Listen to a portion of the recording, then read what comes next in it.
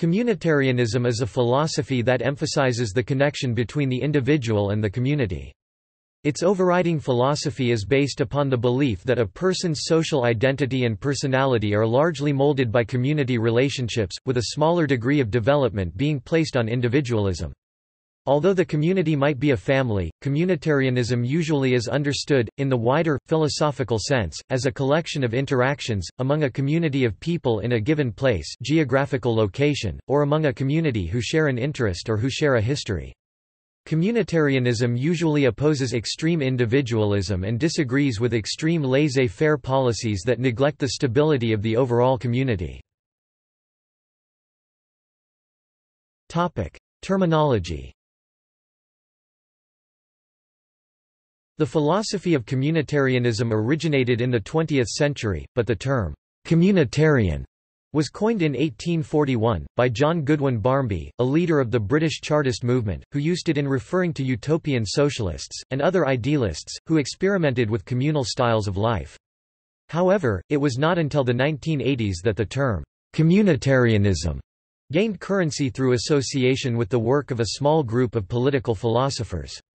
Their application of the label, communitarian, was controversial, even among communitarians, because, in the West, the term, communitarian, evokes associations with the ideologies of socialism and collectivism, so, public leaders—and some of the academics who champion this school of thought—usually avoid the term, communitarian, while still advocating and advancing the ideas of communitarianism. The term is primarily used in two senses. Philosophical communitarianism considers classical liberalism to be ontologically and epistemologically incoherent, and opposes it on those grounds. Unlike classical liberalism, which construes communities as originating from the voluntary acts of pre-community individuals, it emphasizes the role of the community in defining and shaping individuals. Communitarians believe that the value of community is not sufficiently recognized in liberal theories of justice. Ideological communitarianism is characterized as a radical centrist ideology that is sometimes marked by leftism on economic issues and centrism on social issues. This usage was coined recently. When the term is capitalized, it usually refers to the responsive communitarian movement of Amitai Etzioni and other philosophers. Origins. While the term communitarian was coined only in the mid-19th century, ideas that are communitarian in nature appear much earlier. They are found in some classical socialist doctrine, e.g. writings about the early commune and about workers' solidarity, and further back in the New Testament. Communitarianism has been traced back to early monasticism, but in the 20th century began to be formulated as a philosophy by Dorothy Day and the Catholic worker movement. In an early article, the Catholic worker clarified the dogma of the mystical body of Christ as the basis for the movement's communitarianism. Communitarianism is also related to the personalist philosophy of Emmanuel Mounier. A number of early sociologists had strongly communitarian elements in their work, such as Ferdinand Tönnies in his comparison of Gemeinschaft, oppressive but nurturing communities, and Gesellschaft, liberating but impersonal societies, and Emil Durkheim's concerns about the integrating role of social values and the relations between the individual and society. Both authors warned of the dangers of anomie, normlessness, and alienation in modern societies composed of atomized individuals who had gained their liberty but lost their social moorings. Modern sociologists saw the rise of a mass society and the decline of communal bonds and respect for traditional values and authority in the United States as of the 1960s. Among those who raised these issues were Robert Nisbet, Twilight of Authority, Robert N. Bella, Habits of the Heart, and Alan Ehrenhalt, The Lost City: The Forgotten Virtues of Community in America. In his book Bowling Alone 2000, Robert Putnam documented the decline of social capital and stressed the importance of bridging social capital, in which bonds of connectedness are formed across diverse social groups, responding to criticism that the term community is too vague or cannot be defined. Amitai Etzioni, one of the leaders of the American communitarian movement, pointed out that communities can be defined with reasonable precision as having two characteristics. First, a web of affect-laden relationships among a group of individuals, relationships that often crisscross and reinforce one another as opposed to one-on-one or chain-like individual relationships, and second, a measure of commitment commitment to a set of shared values, norms, and meanings, and a shared history and identity, in short, a particular culture. Further, author David E. Pearson argued that to earn the appellation community, it seems to me, groups must be able to exert moral suasion and extract a measure of compliance from their members. That is, communities are necessarily, indeed, by definition, coercive as well as moral, threatening their members with the stick of sanctions if they stray, offering them the carrot of certainty and stability if they don't. What is specifically meant by community in the context of communitarianism can vary greatly between authors and time periods. Historically, communities have been small and localized. However, as the reach of economic and technological forces extended, more expansive communities became necessary in order to provide effective normative and political guidance to these forces, prompting the rise of national communities in Europe in the 17th century. Since the late 20th century there has been some growing recognition that the scope of even these communities is too limited, as many challenges that people now face, such as the threat of nuclear war and that of global environmental degradation and economic crises, cannot be handled on a national basis. This has led to the quest for more encompassing communities, such as the European Union. Whether truly supranational communities can be developed is far from clear. More modern communities can take many different forms, but are often limited in scope and reach. For example, members of one residential community are often also members of other communities, such as work, ethnic, or religious ones. As a result, modern community members have multiple sources of attachments, and if one threatens to become overwhelming, individuals will often pull back and turn to another community for their attachments. Thus, communitarianism is the reaction of some intellectuals to the problems of Western society, an attempt to find flexible forms of balance between the individual and society, the autonomy of the individual and the interests of the community, between the common good and freedom, rights and duties. Communitarian philosophy. In moral and political philosophy, communitarians are best known for their critiques of John Rawls' political liberalism, detailed at length in his book A Theory of Justice. Communitarians criticize the image Rawls presents of humans as atomistic individuals, and stress that individuals who are well integrated into communities are better able to reason and act in responsible ways than isolated individuals, but add that if social pressure to conform rises to high levels, it will undermine the individual self. Communitarians uphold the importance of the social realm, and communities in particular, though they differ in the extent to which their conceptions are attentive to liberty and individual rights. Even with these general similarities, communitarians, like members of many other schools of thought, differ considerably from one another. There are several distinct and at times wildly divergent schools of communitarian thought. The following authors have communitarian tendencies in the philosophical sense, but have all taken pains to distance themselves from the political ideology known as communitarianism, which is discussed further below. Alasdair MacIntyre, After Virtue. Michael Sandel, Liberalism and the Limits of Justice. Charles Taylor, Sources of the Self. Michael Walzer, Spheres of Justice. Academic communitarianism. Whereas the classical liberalism of the Enlightenment can be viewed as a reaction to centuries of authoritarianism, oppressive government, overbearing communities, and rigid dogma, modern communitarianism can be considered a reaction to excessive individualism, understood as an undue emphasis on individual rights, leading people to become selfish or egocentric. The close relation between the individual and the community was discussed on a theoretical level by Michael Sandel and Charles Taylor, among other academic communitarians, in their criticisms of philosophical liberalism, especially the work of the American liberal theorist John Rawls and that of the German Enlightenment philosopher Immanuel Kant. They argued that contemporary liberalism failed to account for the complex set of social relations that all individuals in the modern world are a part of.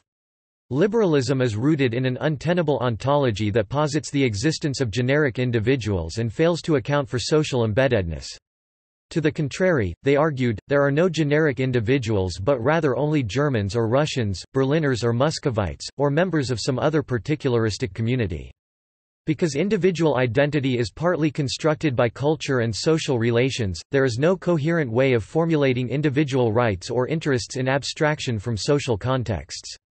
Thus, according to these communitarians, there is no point in attempting to found a theory of justice on principles decided behind Rawls' veil of ignorance, because individuals cannot exist in such an abstracted state. Even in principle, academic communitarians also contend that the nature of the political community is misunderstood by liberalism. Where liberal philosophers described the polity as a neutral framework of rules within which a multiplicity of commitments to moral values can coexist, academic communitarians argue that such a thin conception of political community was both empirically misleading and normatively dangerous.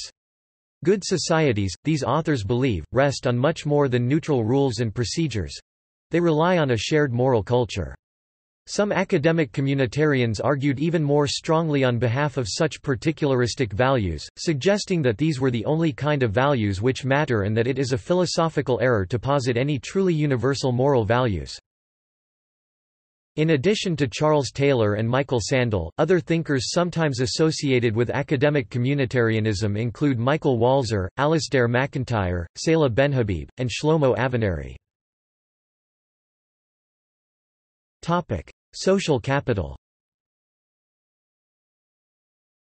Beginning in the late 20th century, many authors began to observe a deterioration in the social networks of the United States. In the book Bowling Alone, Robert Putnam observed that nearly every form of civic organization has undergone drops in membership, exemplified by the fact that, while more people are bowling than in the 1950s, there are fewer bowling leagues. This results in a decline in social capital, described by Putnam as the collective value of all social networks and the inclinations that arise from these networks to do things for each other. According to Putnam and his followers, social capital is a key component to building and maintaining democracy. Communitarians seek to bolster social capital and the institutions of civil society. The responsive communitarian platform described it thus: many social goals require partnership between public and private groups. Though government should not seek to replace local communities, it may need to empower them by strategies of support, including revenue sharing and technical assistance. There is a great need for study and experimentation with creative use of the structures of civil society, and public-private cooperation, especially where the delivery of health, educational and social services are concerned. Positive rights. Important to some supporters of communitarian philosophy is the concept of positive rights, which are rights or guarantees to certain things. These may include state-subsidized education, state-subsidized housing, a safe and clean environment, universal health care, and even the right to a job with the concomitant obligation of the government or individuals to provide one. To this end, communitarians generally support social security programs, public works programs, and laws limiting such things as pollution. A common objection is that by providing such rights, communitarians violate the negative rights of the citizens, rights to not have something done for you. For example, taxation to pay for such programs as described above dispossesses individuals of property. Proponents of positive rights, by attributing the protection of negative rights to the society rather than the government, respond that individuals would not have any rights in the absence of societies—a central tenet of communitarianism—and thus have a social responsibility to give something back to it. Some have viewed this as a negation of natural rights. However, what is or is not a natural right is a source of contention in modern politics, as well as historically, for example, whether or not universal health care, private property or protection from polluters can be considered a birthright. Alternatively, some agree that negative rights may be violated by a government action, but argue that it is justifiable if the positive rights protected outweigh the negative rights lost. In the same vein, supporters of positive rights further argue that negative rights are irrelevant in their absence. Moreover, some communitarians experience this less as a case of being used for others' ends and more as a way of contributing to the purposes of a community I regard as my own. Still other communitarians question the very idea of natural rights and their place in a properly functioning community. They claim that instead, claims of rights and entitlements creates a society unable to form cultural institutions and grounded social norms based on shared values. Rather, the liberalist claim to individual rights leads to a morality centered on individual emotivism, as ethical issues can no longer be solved by working through common understandings of the good. The worry here is that not only is society individualized, but so are moral claims. Responsive communitarianism movement. In the early 1990s, in response to the perceived breakdown in the moral fabric of society engendered by excessive individualism, Amitai Etzioni and William A. Galston began to organize working meetings to think through communitarian approaches to key societal issues. This ultimately took the communitarian philosophy from a small academic group, introduced it into public life, and recast its philosophical content. Deeming themselves responsive communitarians, in order to distinguish the movement from authoritarian communitarians, Etzioni and Galston, along with a varied group of academics including Mary Ann Glendon, Thomas A. Spragans, James Fishkin, Benjamin Barber, Hans Joas, Philip Selznick, and Robert N. Bella, among others, drafted and published the Responsive Communitarian Platform based on their shared political principles, and the ideas in it were eventually elaborated in academic and popular books and periodicals, gaining thereby a measure of political currency in the West. Etzioni later formed the Communitarian Network to study and promote communitarian approaches to social issues and began publishing a quarterly journal, The Responsive Community. The main thesis of responsive communitarianism is that people face two major sources of normativity, that of the common good and that of autonomy and rights, neither of which in principle should take precedence over the other. This can be contrasted with other political and social philosophies which derive their core assumptions from one overarching principle, such as liberty, autonomy for libertarianism. It further posits that a good society is based on a carefully crafted balance between liberty and social order, between individual rights and personal responsibility, and between pluralistic and socially established values. Responsive communitarianism stresses the importance of society and its institutions above and beyond that of the state and the market, which are often the focus of other political philosophies. It also emphasizes the key role played by socialization, moral culture, and informal social controls rather than state coercion or market pressures. It provides an alternative to liberal individualism and a major counterpoint to authoritarian communitarianism by stressing that strong rights presume strong responsibilities and that one should not be neglected in the name of the other. Following standing sociological positions, communitarians assume that the moral character of individuals tends to degrade over time unless that character is continually and communally reinforced. They contend that a major function of the community, as a building block of moral infrastructure, is to reinforce the character of its members through the community's moral voice, defined as the informal sanction of others, built into a web of informal affect-laden relationships, which communities provide. Influence. Responsive communitarians have been playing a considerable public role, presenting themselves as the founders of a different kind of environmental movement, one dedicated to shoring up society as opposed to the state rather than nature. Like environmentalism, communitarianism appeals to audiences across the political spectrum, although it has found greater acceptance with some groups than others. Although communitarianism is a small philosophical school, it has had considerable influence on public dialogues and politics. There are strong similarities between communitarian thinking and the Third Way, the political thinking of centrist Democrats in the United States, and the Neue Mitte in Germany. Communitarianism played a key role in Tony Blair's remaking of the British Socialist Labour Party into New Labour, and a smaller role in President Bill Clinton's campaigns. Other politicians have echoed key communitarian themes, such as Hillary Clinton, who has long held that to raise a child takes not just parents, family, friends and neighbors, but a whole village. It has also been suggested that the compassionate conservatism espoused by President Bush during his 2000 presidential campaign was a form of conservative communitarian thinking, though he too did not implement it in his policy program. Cited policies have included economic and rhetorical support for education, volunteerism, and community programs, as well as a social emphasis on promoting families, character education, traditional values, and faith-based projects. President Barack Obama gave voice to communitarian ideas and ideals in his book The Audacity of Hope, and during the 2008 presidential election campaign he repeatedly called upon Americans to "ground our politics in the notion of a common good," for an "age of responsibility," and for foregoing identity politics in favor of community-wide unity building. However, for many in the West, the term communitarian conjures up authoritarian and collectivist associations, so many public leaders, and even several academics considered champions of this school, avoid the term while embracing and advancing its ideas. Reflecting the dominance of liberal and conservative politics in the United States, no major party and few elected officials openly advocate communitarianism. Thus there is no consensus on individual policies, but some that most communitarians endorse have been enacted. Nonetheless, there is a small faction of communitarians within the Democratic Party. Prominent communitarians include Bob Casey Jr., Joe Donnelly, and Claire McCaskill. Many communitarian Democrats are part of the Blue Dog Coalition. A small communitarian faction within the Republican Party also exists. Rick Santorum is an example of a communitarian Republican.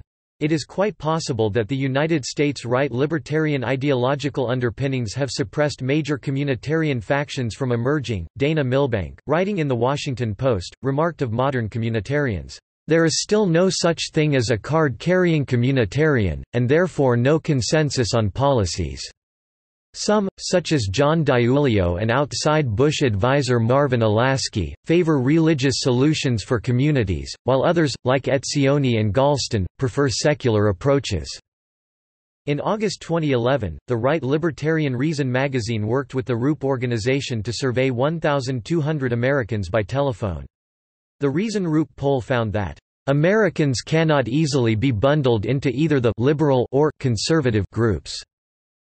Specifically, 28% expressed conservative views, 24% expressed libertarian views, 20% expressed communitarian views, and 28% expressed liberal views.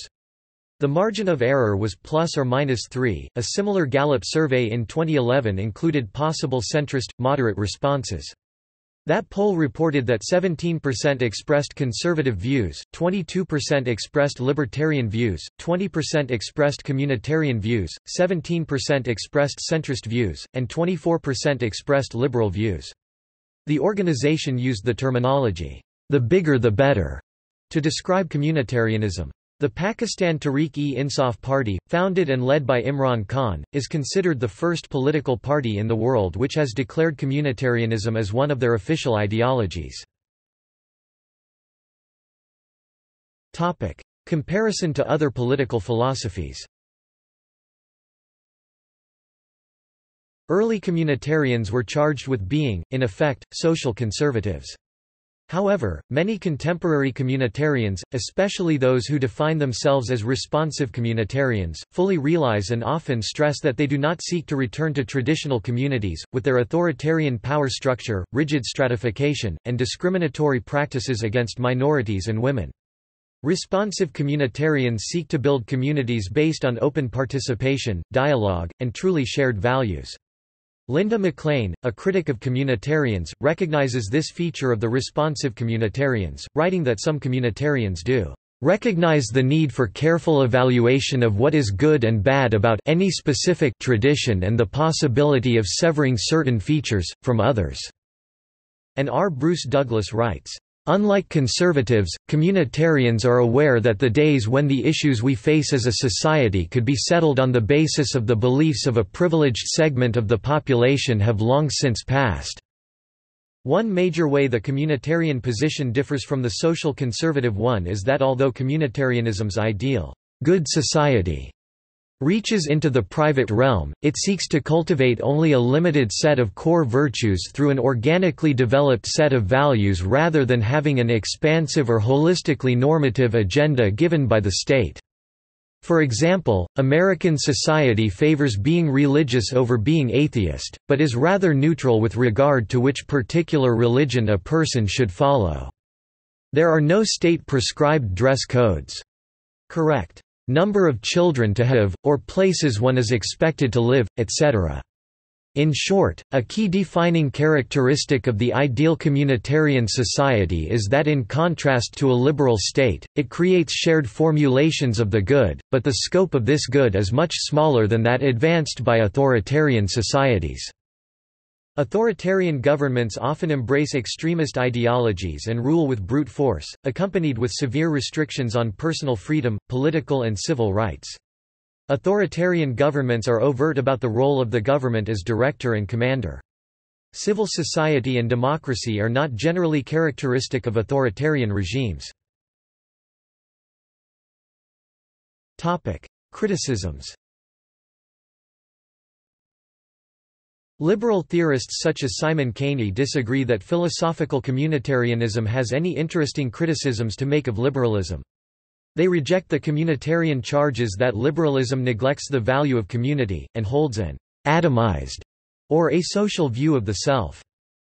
According to Peter Such, the principal criticisms of communitarianism are that communitarianism leads necessarily to moral relativism, that this relativism leads necessarily to a re-endorsement of the status quo in international politics, and that such a position relies upon a discredited ontological argument that posits the foundational status of the community or state. However, he goes on to show that such arguments cannot be leveled against the particular communitarian theories of Michael Walzer and Mervyn Frost. Other critics emphasize close relation of communitarianism to neoliberalism and new policies of dismantling the welfare state institutions through development of the third sector. Opposition. Bruce Frohnan, author of The New Communitarians and the Crisis of Modern Liberalism 1996. Charles Arthur Willard, author of Liberalism and the Problem of Knowledge, A New Rhetoric for Modern Democracy, University of Chicago Press, 1996. See also Notes.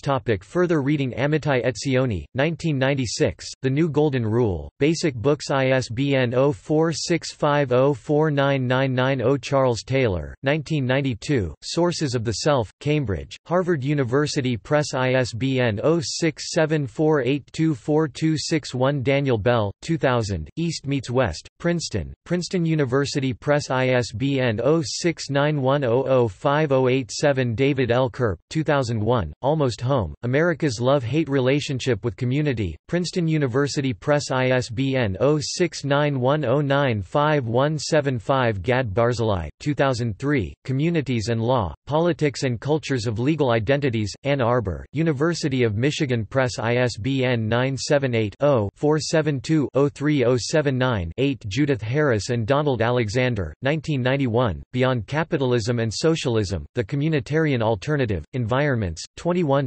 29–37.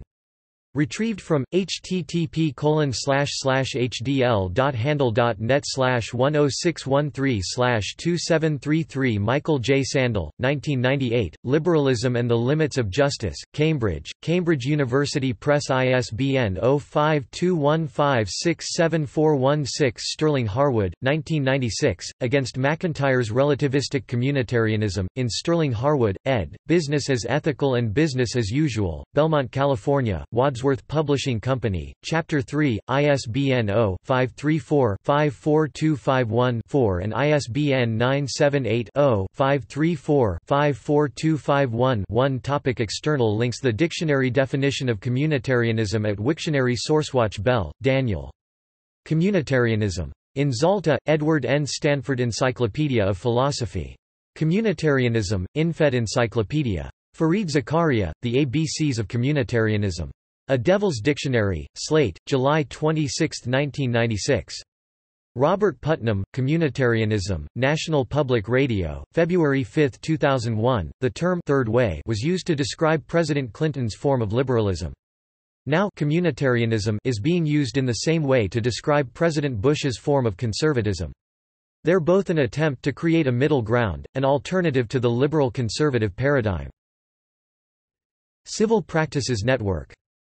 Responsive Communitarian Platform. The Communitarian Network.